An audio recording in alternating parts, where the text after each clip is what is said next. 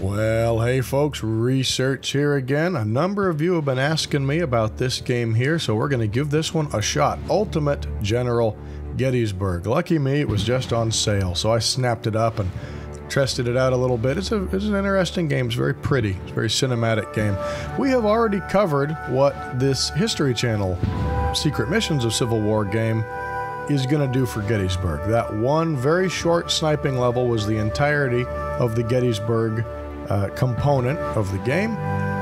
Though, to be fair, that company did make another Civil War game called Nation Divided, and it has a larger section for that in there. But Gettysburg was very important, and so, since as long as we're looking at other fun games that cover Civil War stuff, may as well do a Gettysburg one, since that was pretty important.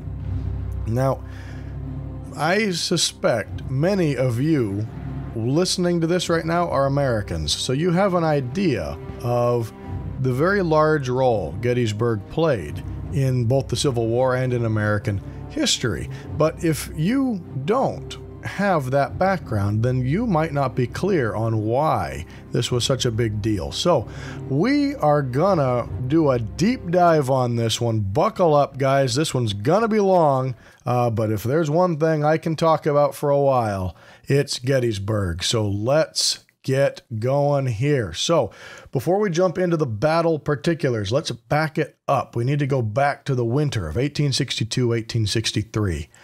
With Fredericksburg and Chancellorsville and U.S. Grant's failure to take Vicksburg, the siege had been going on for a long time there, Union morale had plunged to one of its lowest points for the entire war. Now, we're going to look at military events in the Eastern Theater forward into the summer of 1863. We'll examine the strategic situation there in May and June. Then we'll look at how the Confederate planning sessions were panning out, the ones that resulted in the invasion of Pennsylvania in mid-June. We'll look at the Gettysburg campaign, consider the impact of Gettysburg at the time, how people viewed it at the time as opposed to how we view it now, which is very different, and consider the question about whether Gettysburg should be seen as the great turning point of the Civil War. But first, let's look at May and June of 1863, a time that was very dangerous in the North. It was dangerous for the cause of the Union. Those who were devoted to the Union, and also a period of major strategic debate in the Confederacy. The Lincoln government faced both military and political problems in this period of the war. So on the military side, the absence of victory is the clear problem, Chancellorsville being the most recent example of the failure of the major Union Army, but beyond the military side, there were serious problems on the northern political front. The failure of the Union armies had encouraged the anti-war sentiment in the North. The Copperheads, the part of the Democratic Party that argued for an end to the war, said that the war was going away no one had anticipated. We supported a war just for the Union, said many of the Copperheads early on, but now you're turning it into a war for emancipation, and we will not support that. We need to end this war and negotiate with the Confederates. And Abraham Lincoln was very concerned about that kind of sentiment in the North, and that kind of sentiment was drawing strength from the inability of the Union military forces to deliver the kinds of clear-cut victories on the battlefield that the North needed. The Union draft, which went into effect in spring of 1863, made the situation worse because it seemed like it was a desperate move. Those who were against the war anyway could look and say, look there, we're not only are we winning the war, but our government is opposing this tyrannical system whereby they can force us to go fight this war, even if we don't want to.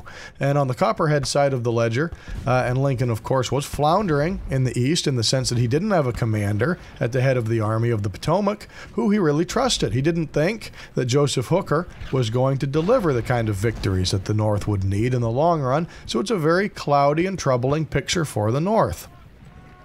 In this stage on the Confederate side, it's a period of planning. The Confederate civilian and military leaders are trying to figure out what strategy to use against the Union troops in Virginia. And in the West, Hooker's army still lay opposite Lee's army of Northern Virginia along the Rappahannock River near Fredericksburg. Now, Braxton Bragg and William Rosecrans still faced each other in the Tennessee Theater, where they had always been. And of course, Grant's operations continued against Vicksburg. We can talk about that later. There is a Vicksburg level in this game. In each of these theaters, the Union Army was larger than its Confederate opponent, as was almost always the case. There were other threats on the board as well for the Confederates. There would be a Union campaign against Port Hudson on Nathaniel Banks as May moved along, and the North was also planning a major naval action at Charleston. So the question for the Confederacy is, how do we use our resources to best advantage in this very difficult situation? Well, many of the Confederate leaders said that Virginia is not the most important place. We need to either take troops from Lee's army and reinforce Bragg, or take troops from Lee's army and reinforce John C. Pemberton, who was commanding at Vicksburg. But Lee said, no, that is not the way to look at this. He said, I can do more good in Virginia by invading the North than anything that the soldiers in the West can do. Our commanders in the West, even if reinforced from my army. And this is what I think my campaign will do. It will let me pull the war out of Virginia. If I go north, the enemy will have to follow me. It will allow us to gather the logistical bounty from our farmers this summer and take the pressure off Virginia. I can gather supplies north of the Potomac River. This is much like he argued for during the Antietam campaign. He also believed that he could strengthen the peace Democrats in the North. Lee read the newspapers. He knew the Copperheads were a problem for Lincoln, and he thought the presence of his army would help. And at the bottom of the list, there was at least a slim hope that a really successful campaign north of the Potomac might actually rekindle chances that either England or France would decide to help the Confederacy. As a sop to those who argued that he should send troops west, Lee said that if he were really successful, that maybe Grant and Rosecrans would have to weaken their armies to strengthen Union armies in the east. Now, Lee has been heavily criticized for this. He's been called a man who had Virginia blinders on. He didn't understand the big picture of the war. He was always just thinking of his own army. But in fact, I think he realized better than any of his critics that the East was more important psychologically. It was more important in terms of morale. Lee knew that his army, by that point, had become the most important national institution in the Confederacy, and anything he did would likely resonate more powerful, both in a positive sense with the Confederate and a negative sense with the North. Well, in the end, Jefferson Davis decided not to go against Lee's wishes. He went along with his best commander, and the result would be the second invasion of the North by Lee in the Army of Northern Virginia, and let's look at the initial stage of that campaign. It initially went well. Lee's army, back up to 75,000 men. James Longstreet had rejoined the army after the Battle of Chancellorsville, and the army is now divided into three pieces. It had been Longstreet and Stonewall Jackson before. Now it's Longstreet commanding the 1st Corps and a man named Richard Ewell commanding most of Jackson's old 2nd Corps, and A.P. Hill, not to be confused with D.H. Hill. There are two Hills fighting in the Confederacy. A.P. Hill would command the new 3rd Corps. By early June, the army was ready to move, and just before it went north on June 9, there was a huge cavalry battle near Culpeper, Virginia, where the army was staging for its invasion. Union cavalry under Alfred Pleasonton surprised Jeb Stuart and his Confederate cavalry and fought in the Battle of Brandy Station, an enormous, sprawling affair. Big cavalry action, the biggest ever in the Western Hemisphere. Part of the action took place with troopers fighting on foot, but part of it was an old-fashioned swinging sabers and firing revolvers at each other kind of fight, and it involved 10,000 men on each side. In the end, Jeb Stuart was able to hold on and drive the Federals back, but it was a very close call for his command, and it would have repercussions. Southern newspapers said Stuart had been surprised, and that was humiliating for Stuart. Stuart had always had his own way with the Federal cavalry, and the Battle of Brandy Station seemed to be, at least to many Confederates behind the lines, almost a defeat for Stuart and his cavalry. A few words about Stuart are in order here. He's a very important figure in the war in the Eastern Theater. He's a Virginian. He's a young man, 30 years old at this state of the war. He's a West Pointer. He fought in the Indian Wars in the 1850s. He's a very romantic figure and a real contrast in some ways. He is, on the one hand, a man thoroughly caught up in the romance of the war. The women loved Jeb Stuart. They would put garlands on his horse. They threw petals, rose petals, in front of his horse when he went by. He's a very romantic figure. He liked to go to balls. He liked to stage balls. He had a banjo player who accompanied his staff. He would pick out music on the banjo and sing. He affected a gaudy uniform. He wore very high boots. He wore a plume in his hat. He had a scarlet-lined cape and a big gold sash. He cut a very dashing figure. He was very well armed. He had a big LeMat revolver. That's the revolver that shoots standard bullets and has a shotgun round hidden in it. He had a saber and God knows what else hooked onto his saddle somewhere. He made quite an impression. But with that on one side, on the other side you have a very capable, hard-bitten cavalryman who is absolutely brilliant at the things cavalry was supposed to do during the Civil War, and that is screening your own army. So the enemy doesn't know what you're doing, going out, gathering intelligence about what the enemy is doing. Stuart did not have anyone on either side who exceeded his talents in those areas. He was probably the best cavalryman of the war in those classic cavalry functions. He'd made spectacular rides clear around George McClellan's army. Twice earlier in the war, he'd gotten lots of headlines for that, and now his pride had been stung by Brandy Station. And I think it had an effect, this experience of Brandy Station, almost immediately, in that Stuart determined he was going to ride around Joseph Hooker's army when he got the chance. He was going to get his pride back. And that his decision to do that meant that Lee was going to march into Pennsylvania without the benefit of Stuart's intelligence, because as Stuart started to ride around Hooker's army started to march northward. And Stuart found himself on the far side of Hooker's army moving north, as Hooker moved north, and the bulk of Lee's army was to the west of Hooker, so he's going to leave Lee without good intelligence for about 3 weeks. But still, the campaign began well for the Confederates. They marched rapidly north. There was a battle called the Second Battle of Winchester in mid-June, and on the way, Richard Ewell went to a tidy little victory there and captured several thousand Union prisoners. The Confederates made their way to the Potomac River, across the river, and as the third week in June passed, Lee's army was spread out in a big fan across much of southern Pennsylvania. Part of it Chambersburg, another part of it Ewell, all the way to the Susquehanna River, not far from Harrisburg, Pennsylvania. Now, as Lee was marching north, Hooker told Lincoln, "Now is a great time for me to go capture Richmond." And Lincoln reminded Hooker that he didn't really care about Richmond at this point. The biggest rebel army was marching towards Union territory. That was Hooker's target, not Richmond. And Lincoln made a mental note that Hooker did not seem anxious to engage Lee in battle again. There was a little quibbling back and forth about just what the best Union response to Lee's movement would be, and at one point there was a debate about what to do at Harper's Ferry. Hooker wanted to do one thing, others in the War Department wanted to do something else, and in a snit, Hooker submitted his resignation. No quarrel with Henry Halleck, and Lincoln accepted it. So, the Army of the Potomac has a change of command in the midst of these very important operations, June 27. Lincoln named George Gordon Meade, who was commanding the 5th Corps in the Army of the Potomac, to be the Army's chief. This is the 4th commander in just 7 months for the Army of the Potomac. It had McClellan, and then Burnside, and then Hooker, and now Meade.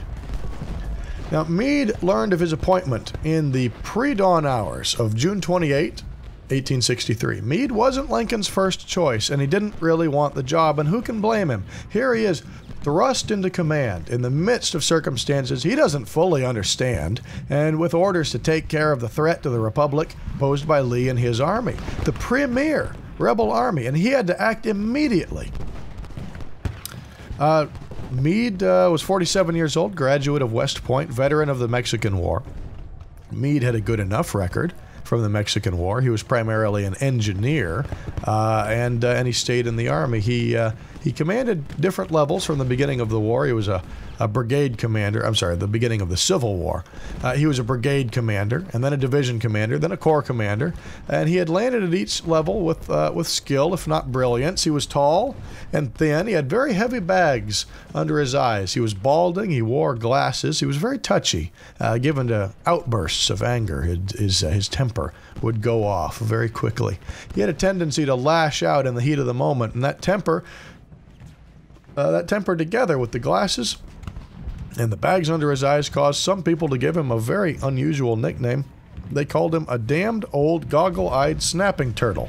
That's too long a nickname to really work. A good nickname has to be shorter, but that's what some soldiers called Meade. He was a Democrat, as were most of the top commanders in the Army of the Potomac, but he had the good sense to keep his political opinions private. He talked about politics with his wife, but he didn't parade the fact that he disagreed with the Republican administration about various things. As a soldier, he had several strengths. He was a master of logistics, which is important. He had a very well-developed ability to grasp how many troops were engaged on a battlefield, a good sense of the battlefield, of following the ebb and the flow. He had a great eye for ground since he was an engineer. He really did have an excellent grasp of topography. Not brilliant, but a thoroughly sound soldier who was likely to do at least a competent job as commander of the Army of the Potomac. Well, now, as Lee marched north, he thought that the anti-war faction in the north would benefit from his presence in Pennsylvania. My presence will give them ammunition in their work against the Lincoln administration, but it didn't really work out that way. The north drew closer, for the most part, in the face of an invading enemy. They were defending home soil, and so the only state that really didn't do well was Pennsylvania itself, which did not forge a really praiseworthy record with Lee and his army inside the borders of the Commonwealth. Pittsburgh said it would contribute more troops to Philadelphia if Philadelphia would, and in turn Philadelphia said it would if Harrisburg would. Harrisburg said that it would if Pittsburgh would. There just wasn't a rush to the colors in Pennsylvania, and there was a good deal of antipathy toward Pennsylvania on the part of the other northern states, which argued, we're doing our bit to save Pennsylvania, and the Pennsylvanians themselves aren't doing what they should. Lee felt Stuart's absence more and more as the campaign went on. Lee, in fact, thought Hooker was still back in Virginia at the time when the Army of the Potomac had been in motion for a long time. It wasn't until June 28 that Lee found out that the Army of the Potomac had crossed the Potomac River and that George Meade was now in command, and he didn't learn it from Stuart, which is where he should have gotten that information. He learned it from Longstreet, who heard it from a man named Harrison, who was a paid spy for Longstreet. Once Lee found out that the Army of the Potomac was in pursuit, he ordered his army to come together. He didn't want to be spread out across all of Pennsylvania. He wanted to come back together so that he could face the Federals as a powerful body. And the place that he selected was an area between Gettysburg and the South Mountain Range, just a few miles to the west of Gettysburg. A number of roads lead in there, so Lee gave orders on the 28th for his army to reconcentrate, and the army began to march. The pieces of it toward that concentration. Lee didn't want to fight a battle until his army was back together. But now, let's move on to the meat and potatoes. Let's see how the battle was actually fought. So it did take place before all the army was back together. The armies made contact on June 30th, brief contact. The real battle started on July 1st, when one of Lee's divisions under Henry Heath, part of A.P. Hill's 3rd Corps, just sort of wandered over towards Gettysburg to see what was there, and ran into some Federal cavalry under John Buford. 2 brigades of cavalry under Buford. Now, if Jeb Stuart had been in there doing his job, this never would have happened, because Stuart would have known the Federal cavalry was there. And it was that Confederate infantry blundered into the cavalry, and it began and turned into a clash between a much stronger Confederate infantry force and a Federal cavalry, and it escalated very rapidly into a full-scale battle as both sides poured reinforcements in. So let's look at the particulars of that. So, anticipating that the Confederates would march on Gettysburg on the morning of July 1st, Buford had laid out his defenses on 3 ridges west of town: Hare Ridge, McPherson Ridge, and Seminary Ridge. These were appropriate terrain for a delaying action by his small cavalry division against superior Confederate infantry forces, meant to buy time awaiting the arrival of Union infantrymen who would occupy the strong defensive positions south of town at Cemetery Hill, Cemetery Ridge, and Culp's Hill. Now, Buford understood that if the Confederates could gain control of these heights, Meade's army would have great difficulty dislodging them. Now, Heth's division advanced with 2 brigades forward, commanded by Brigadier General James J. Archer and Joseph R. Davis. They proceeded easterly in columns along the Chambersburg Pike. 3 miles west of town, about 7:30 a.m. July 1st, the 2 brigades met light resistance from the vedettes of the Union cavalry and deployed into a line. Now, according to lore, the Union soldier to fire the first shot of the battle was Lieutenant Marcellus Jones. In 1886, Jones returned to Gettysburg to mark the spot where he fired the first shot, and there's a big monument there now. Eventually, Heth's men reached the dismounted troopers of Colonel William Gamble's cavalry brigade, who raised determined resistance and delaying tactics from behind fence posts and walls and various things, with fire from their breech-loading carbines. Carbines! We've seen plenty of those in the game. They played a pretty decent role here. Still, by 10:20 a.m., the Confederates had pushed the Union cavalrymen east to McPherson Ridge when the vanguard of the 1st Corps finally arrived. Now, north of the Pike, Davis gained temporary success against Brigadier General Lysander Cutler's brigade, but was repulsed with heavy losses in action around an unfinished railroad bed cut into the ridge. South of the Pike, Archer's brigade assaulted through Herbst. It was also called McPherson's Woods. The maps don't quite agree here. The U.S. Iron Brigade, under Brigadier General Solomon Meredith, enjoyed initial success against Archer.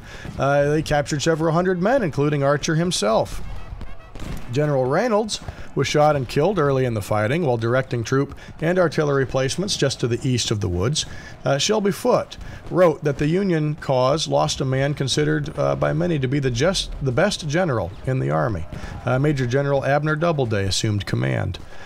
Fighting in the Chambersburg Pike area lasted until about 12:30 p.m. It resumed around 2:30 p.m. when Heth's entire division engaged, adding the brigades of Pettigrew and Colonel John M. Brockenbrough. Now, as Pettigrew's North Carolina Brigade came online, they flanked the 19th Indiana and drove the Iron Brigade back. The 26th North Carolina, which was the largest regiment in the Army, lost heavily, leaving the first day's fight with around 200 men. So they went from over 800 men down to 200 men. By the end of the 3-day battle, they had 150 men left. It was the highest casualty percentage for one battle of any regiment, north or south. Slowly, the Iron Brigade was pushed out of the woods towards Seminary Ridge. Hill added Major General William Dorsey Pender's division to the assault, and the 1st Corps was driven back through the woods of the Lutheran Seminary and the streets of Gettysburg. So they're into the town now. As the fighting to the west proceeded, 2 divisions of Ewell's 2nd Corps, marching west towards Cashtown in accordance with Lee's order to concentrate in that vicinity, turned south on the Carlisle and Harrisburg roads towards Gettysburg. The Union 11th Corps, Major General Oliver O. Howard, raced north on the Baltimore Pike and the Taneytown Road. By early afternoon, the U.S. line ran a semicircle west, north, and northeast of Gettysburg. But the U.S. did not have enough troops. Cutler, whose brigade was deployed north of the Chambersburg Pike, had his right flank in the air. The leftmost division of the 11th Corps was unable to deploy in time to strengthen the line, so Doubleday was forced to throw in reserve brigades just to salvage his own men. Around 2 p.m., the Confederate 2nd Corps divisions of Major General Robert E. Rhodes and Jubal Early assaulted and outflanked the Union 1st and 11th Corps positions north and northwest of town. The Confederate brigades of Colonel Edward A. O'Neill and Brigadier General Alfred Iverson suffered severe losses, assaulting the 1st Corps division of Brigadier General John C. Robinson south of Oak Hill. Early's division profited from a blunder by Brigadier General Francis C. Barlow when he advanced his 11th Corps to Blotcher's Knoll, and that's directly north of town. It's now called Barlow's Knoll, and this became a salient. In the corps line, susceptible to attack from multiple sides, and Jubal Early's troops overran Barlow's division, which constituted the right flank of the Union Army's position. Barlow was wounded and captured in the attack. As the U.S. positions collapsed both north and west of town, General Howard ordered a retreat to the high ground south of town at Cemetery Hill, where he had left the division of Brigadier General Adolph von Steinwehr in reserve. Major General Winfield S. Hancock assumed command of the battlefield sent by Meade when he heard that Reynolds had been killed. Hancock was the commander of the 2nd Corps and Meade's most trusted subordinate. He was ordered to take command of the field and to determine whether Gettysburg was an appropriate place for a major battle. Hancock told Howard, "I think this is the strongest position by nature upon which to fight a battle that I ever saw." When Howard agreed, Hancock concluded with the discussion and said, "Very well, sir, I select this as the battlefield." Hancock's determination had a morale-boosting effect on the retreating Union soldiers. Remember, they're badly outnumbered at this point, but he played no tactical role on that first day. General Lee understood the defensive potential to the Union if they held this high ground. He sent orders to Ewell that Cemetery Hill be taken if practicable. Ewell, who had previously served under Stonewall Jackson, who was a general well known for issuing peremptory orders, determined that such an assault was not practicable and thus did not attempt it. And this decision is considered by many historians to be a great missed opportunity. The first day at Gettysburg, more significant than simply a prelude to the bloody 2nd and 3rd days, ranks as the 23rd biggest battle of the war by number of troops engaged. Only 1/4 of Meade's army and 1/3 of Lee's army were engaged. And something I find very interesting here, if you look at the maps of Gettysburg, the Union is coming in from the south. The Northerners are coming in from the south, while the Southerners are coming in from the north. I always found that interesting. So, day 2. Throughout the evening of July 1st and the morning of July 2, most of the remaining infantry of both armies arrived on the field, including the Union 2nd, 3rd, 5th, 6th, and 12th Corps. 2 of Longstreet's brigades were on the road. Brigadier General George Pickett had begun the 22-mile march from Chambersburg, and so he was coming in at the back, while Brigadier General E.M. Law had begun the march from Guilford. Both arrived late in the morning. Law completed his 28-mile march in 11 hours. My goodness. The Union line ran from Culp's Hill, southeast of town, northwest to Cemetery Hill, just south of town, and then south for nearly 2 miles along Cemetery Ridge, terminating just north of Little Round Top. Most of the 12th Corps was on Culp's Hill. The remnants of the 1st and 11th Corps defended Cemetery Hill. The 2nd Corps covered most of the northern half of Cemetery Ridge, and the 3rd Corps was ordered to take up a position to its flank. The shape of the Union line is popularly described as the fishhook, and you can really see that. You're not going to see that in the way I'm playing this, by the way. I am not able to emulate the historical stuff there, but if you look at the historical maps, you can see it's a very, very recognizable fishhook, or big capital J. The Confederate line paralleled the Union line about a mile to the west on Seminary Ridge. It ran east through town, then curved southeast to a point opposite Culp's Hill. So the Union Army had interior lines, and the Confederate line was nearly 5 miles long. Lee's battle plan for July 2 called for a general assault of Meade's positions. On the right, Longstreet's 1st Corps was to position itself to attack the Union left flank, facing northeast. It was going to roll up the U.S. line. The attack sequence was to begin with Major Generals John Bell Hood and Lafayette McLaw's divisions, followed by Major General Richard H. Anderson's divisions of the Hill 3rd Corps. On the left, Lee instructed Ewell to position his 2nd Corps to attack Culp's Hill and Cemetery Hill when he heard the gunfire from Longstreet's assault, preventing Meade from shifting troops to bolster his left. Though it does not appear in either his or Lee's official report, Ewell claimed years later that Lee had changed the order to simultaneously attack, calling for only a diversion to be turned into a full-scale attack if a favorable opportunity presented itself. Lee's plan, however, was based on faulty intelligence. It was exacerbated by Stuart's continued absence from the battlefield. Though Lee personally reconnoitered his left during the morning, he did not visit Longstreet's position on the Confederate right. Even so, Lee rejected suggestions that Longstreet move beyond Meade's left and attack the Union flank, capturing the supply trains and effectively blocking Meade's escape route. Lee did not issue orders for the attack until 11 a.m. He had originally hoped to get this attack started much earlier in the day, but the delays involved in the various brigadier generals arriving so late in the day slowed everything down. About noon, General Anderson's advancing troops were discovered by General Sickles' outpost guard and the 3rd Corps, upon which Longstreet's 1st Corps was to form. And they didn't get into position until 1 p.m. Hood and McLaws, after their long march, were not yet in position, and they didn't launch their attacks until 4 and 5 p.m. respectively. So much for an early morning attack. As Longstreet's left division under Major General McLaws advanced, they unexpectedly found Major General Sickles' 3rd Corps directly in their path. Sickles had been dissatisfied with the position assigned him on the southern end of Cemetery Ridge. Seeing ground better suited for artillery positions a half mile to the west, he advanced his corps without orders to the slightly higher ground along the Emmitsburg Road.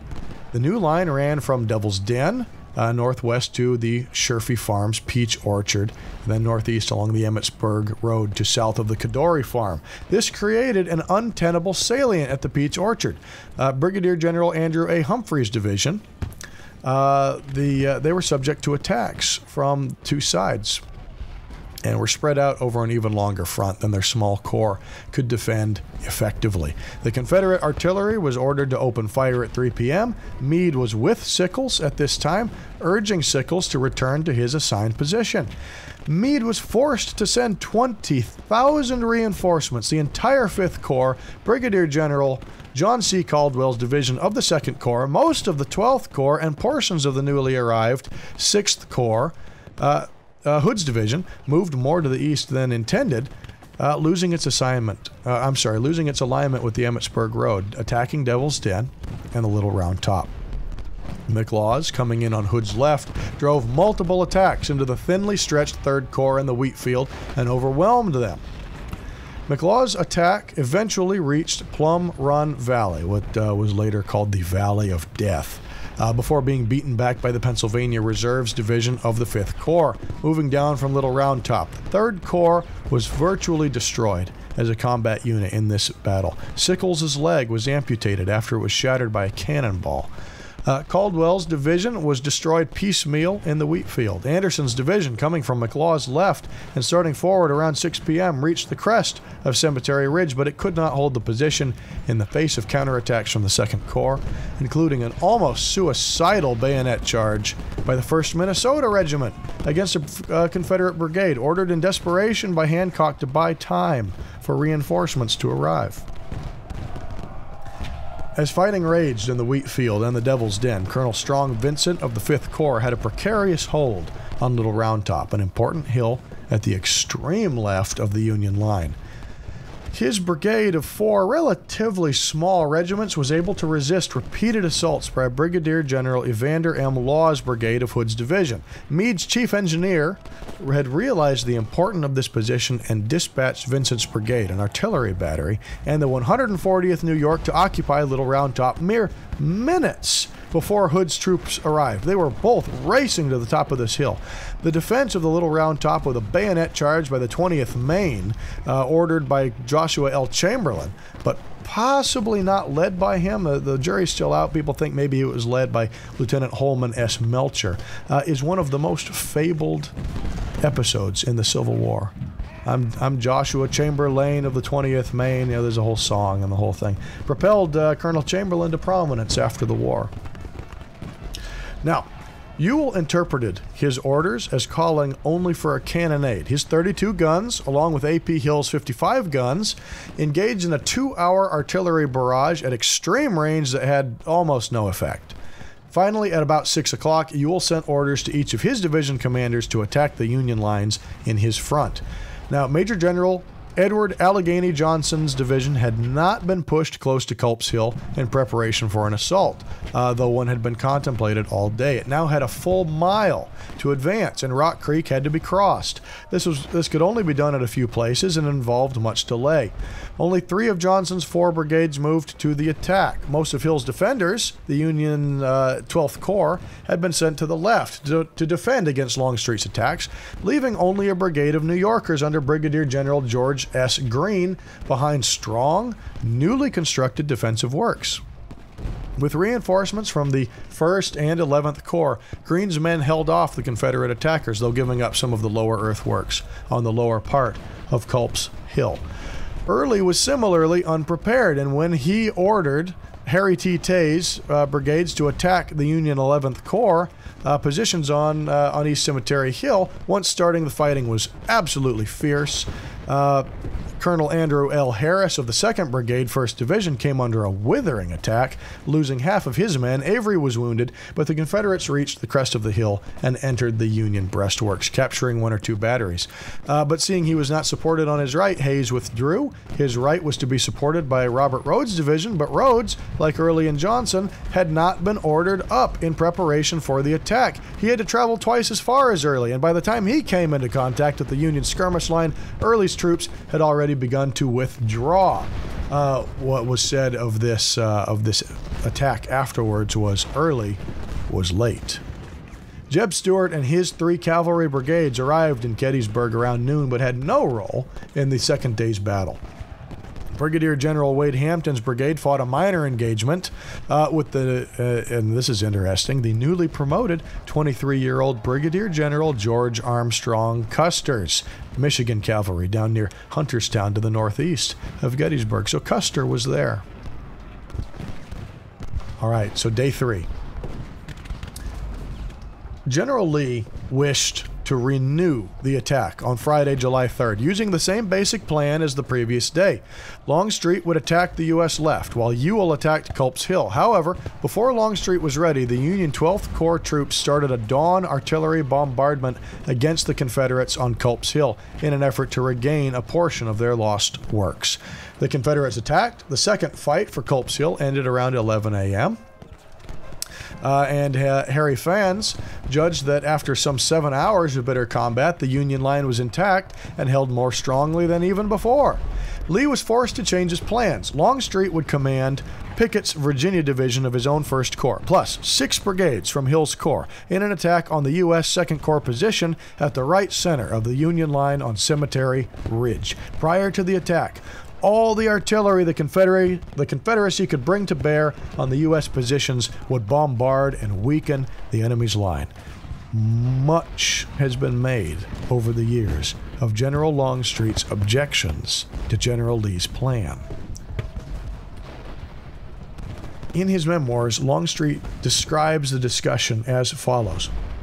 Lee rode over after sunrise and gave his orders. The plan was to assault the enemy's left center by column and be composed of McLaws and Hood's division, reinforced by Pickett's brigades. I thought that it would not do, that the point had been fully tested the day before by more men when all were fresh, and that the enemy was there looking for us. As we heard him during the night putting up his defenses, that the divisions of McLaws and Hoods were holding a mile long along the right of my line against 20,000 men who would follow their withdrawal, strike the flank of the assaulting column, crush it, and get on our rear towards the Potomac River. That 30,000 men was the minimum of force necessary for the work, that even such a force would need close cooperation on other parts of the line, that the column as he proposed to organize it would have only 13,000 men, and that the column would have to march a mile under concentrated battery fire and 1,000 yards under long-range musketry, that the conditions were different from those in the days of Napoleon when field batteries had a range of 600 yards and musketry about 60 yards. He said the distance was not more than 1,400 yards. General Meade's estimates was a mile or a mile and a half long. And then he concluded that the divisions of McLaws and Hood could remain on the defensive line, that he would reinforce by divisions of the 3rd Corps and Pickett's brigades, and stated the point to which the march should be directed. I asked the strength of the column. He stated 15,000. Opinion was then expressed that 15,000 men who could make successful assault over that field had never been arrayed for battle, but he was impatient of listening and tired of talking, and nothing was left but to proceed. And what followed was the largest artillery bombardment of the war. Around 1 p.m., from 150 to 170 Confederate guns began an artillery bombardment that was probably the largest of the war. In order to save valuable ammunition for the infantry attack that they knew would follow, the Army of the Potomac's artillery, under command of Brigadier General Henry Jackson Hunt, at first did not return the enemy's fire. After waiting 15 minutes, about 80 cannons, U.S. cannons, added to the din. The Army of Northern Virginia was critically low on artillery ammunition, and the cannonade did not significantly affect the Union position. And then came Pickett's charge. Around 3 p.m., the cannon fire subsided, and 12,500 Southern soldiers stepped from the ridgeline and advanced the 3/4 of a mile. That's 1,200 meters. To Cemetery Ridge in what's known in history as Pickett's Charge. As the Confederates approached, there was a fierce flanking artillery fire from the Union positions on Cemetery Hill and north of Little Round Top. The musket and canister fire from Hancock's 2nd Corps. In the Union center, the commander of artillery had held fire during the Confederate bombardment in order to save it for the infantry assault, which Meade had correctly predicted the day before, leading Southern commanders to believe that the Northern cannon batteries had been knocked out. However, they opened fire on the Confederate infantry during their approach with devastating results. Nearly 1/2 of the attackers did not return to their own lines. Although the U.S. line wavered and broke temporarily at a jog called the Angle in a low stone fence just north of a patch of vegetation called the Copse of Trees, reinforcements rushed into the breach and the Confederate attack was repulsed. The farthest advance of Brigadier General Lewis A. Armistead's brigade of Major General George Pickett's division at the Angle is referred to as the high water mark of the Confederacy. It represents the closest the South ever came to its goal of achieving independence from the Union via military victory. Union and Confederate soldiers locked in hand-to-hand combat, attacking with their rifles, bayonets, rocks, even their bare hands. Armistead ordered his Confederates to turn 2 captured cannons against the Union troops, but discovered there was no ammunition left as the last double canister shots had been used against the charging Confederates. Shortly after this, Armistead was wounded. It was all a mess. It was all a mess. Pickett's charge was a major assault against the center of the Union line. 13,000 people under George Pickett's division and 2 other divisions commanded by Ridgway, Trimble, and John Pettigrew. They covered 7/10 of a mile. It was absolutely ridiculous. And they would fail. Of course, it was, in this respect, this gallant doomed assault. About half the men in the assault shot down. Most of the field officers, many of the brigadier generals became casualties. It was a complete failure, this assault, on July the 3rd, 1863. Lee immediately rode out among the survivors of this assault, saying, "It was all my fault, it's all my fault." He took immediate responsibility on the scene, and it was his fault. It had been his decision. It hadn't worked. He patched together a defensive line. Poor Meade, I think, was in a state of at least partial shock because of the scale of this battle and the chaos of it and the fact that he had just repulsed this major Confederate attack. He didn't try to launch a counterattack. There might have been some opportunity then, but at any rate he didn't, and that was the end of the fighting at Gettysburg. The casualties were simply enormous. At least 25,000 Confederate casualties. At least 1/3 of Lee's army had been shot down. Meade's army had been a larger one. more than 85,000, and he lost more than 20,000, probably 23,000. The casualties were near or perhaps a bit more than that. 50,000 killed, wounded, and missing for the three-day battle. It had been a hard battle on general officers. Lee took 52 generals into the campaign with him. 17 were killed, wounded, or missing. On the Union side, terrible losses among the commanders. Even the Corps commander, Winfield Scott Hancock of the 2nd Corps, was wounded. Daniel Sickles of the 3rd Corps lost a leg in the fighting. It was a horrible, brutal battle at Gettysburg with absolutely enormous casualties. Lee retreated on the 4th of July. The 4th of July. Northerners read a lot into that they had a victory on the anniversary of the Declaration of the of the signing of the Declaration of Independence, and Meade allowed him to get away. I think that there was really only a very small window for Meade to do much hurt to Lee, and I think that was probably right after the Pickett-Pettigrew assault. Once Lee disengaged from Meade's army and got down near the Potomac River, I think Union attacks would not have been a good thing. But at any rate, the Confederates got away from the battlefield and settled into a strong position. And that was the end of the fighting in the campaign. How was it seen at the time? We see Gettysburg now as this enormous battle, perhaps the most important battle of the war, but at the time it was a much more mixed view. The North was certainly happy about it. On the one hand, Lee had been driven out of Pennsylvania.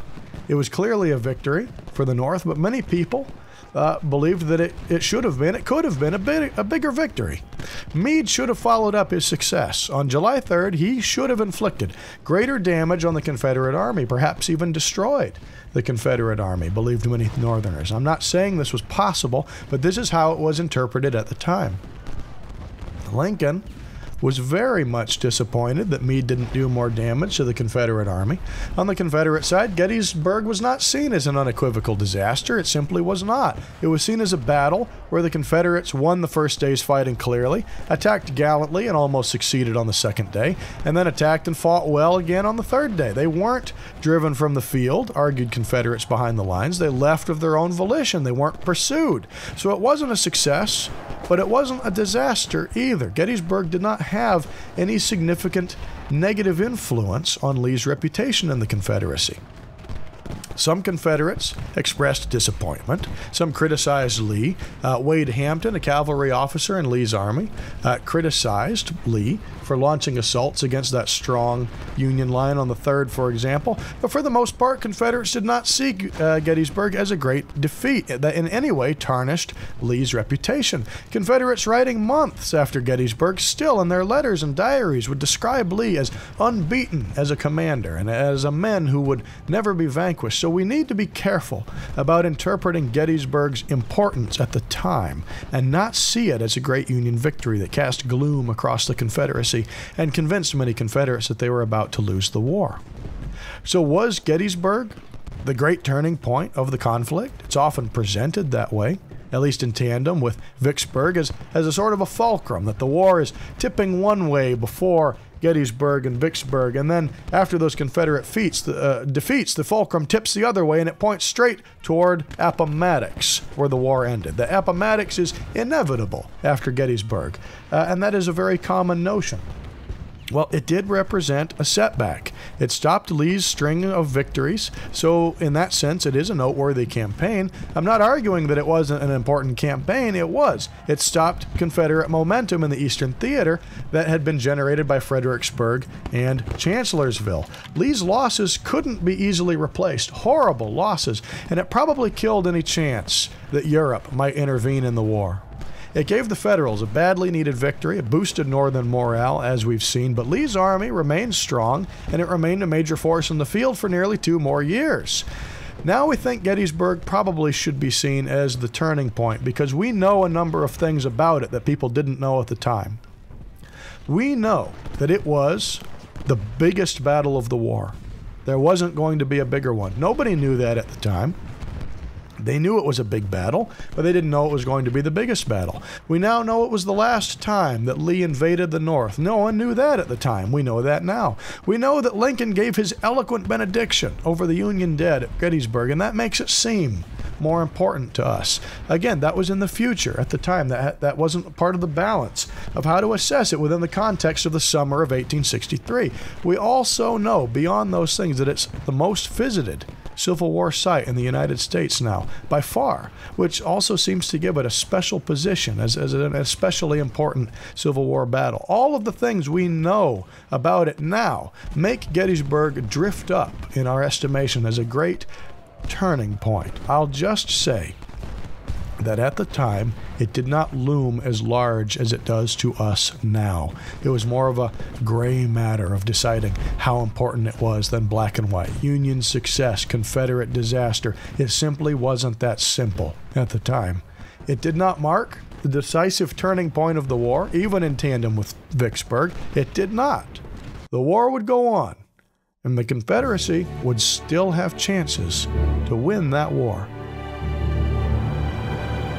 Well, I think I've gone on about this long enough. I think this is going to turn out to be one of our longest videos here. So thanks for coming along, everybody. I know we're not talking about video games very much here, but as long as a video game is based on a historical event, we may as well give that historical event the attention it deserves. So if this is the sort of thing that you enjoy, let me know, and I will see you in the next video. Goodbye now.